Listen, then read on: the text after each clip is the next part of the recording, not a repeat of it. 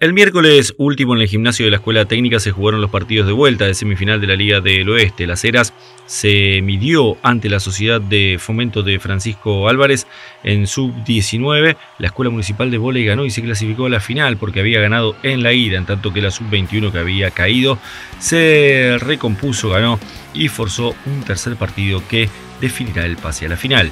Este sábado comienza el segundo torneo del año de la Liga Herense de Fútbol con 2 partidos. Desde las 13:30 San Martín se mide con Independiente y desde las 15 horas la Sociedad Italiana hace lo propio ante Pabellón. Este fin de semana se juega el torneo argentino de alta ventaja en el campo de pato de General Las Heras. Las Heras La Blanquita debutará el sábado a las 15:30 horas. El sábado, por la fecha número 3 de la Copa de Plata del Campeonato de Menores de la Liga Lobense, San Miguel será visitante con todas las categorías ante Madre Selva. Las Heras será visitante ante Mostrando Caminos. El domingo se jugarán los playoffs del torneo clausura de softball en Pilar. Las Heras se mide contra Daum de Flores. También el domingo se jugará la final de ida del Campeonato A de Primera División de la Liga Loense. San Miguel será local ante Fin de Navarro a las 17 horas en su estadio Raúl Saluzzi.